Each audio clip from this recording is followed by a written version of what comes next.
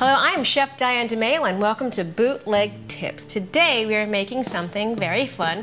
Generally, this is something that you would brine, but we are doing it a very fast, quick, and easy way. And what is that? Sauerkraut. It's a pickle, and generally it's based upon putting something in some salt and water and then letting it ferment.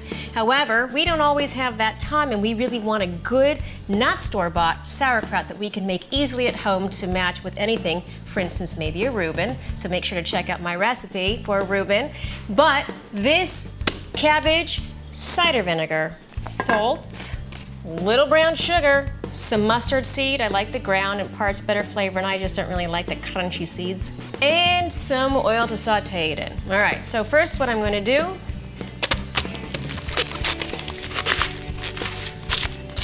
and you want to make sure that you get it really thin.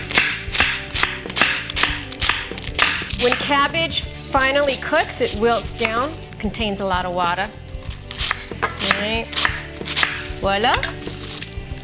And that's it. Now, I'm gonna go straight to the stove, saute it, and add all of my other ingredients, and we're gonna have super delicious, fabulous sauerkraut.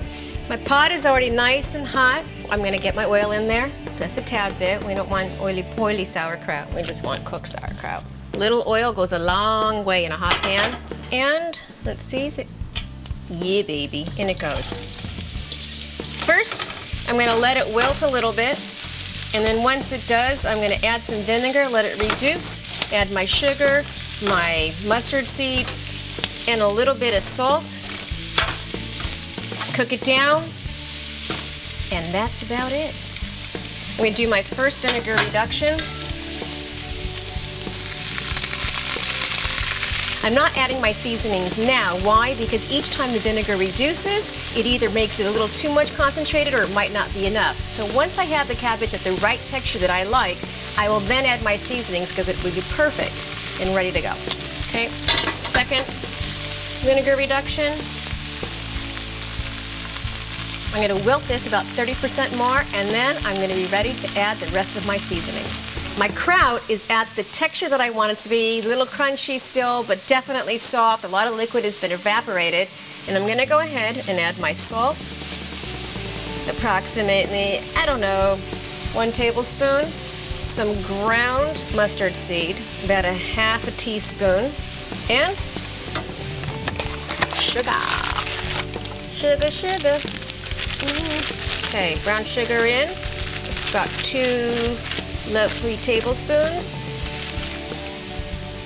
and stir. And by the way, that was about, I'd say we'll use half a cabbage head, more or less, más o menos. And as always, taste to adjust your seasoning.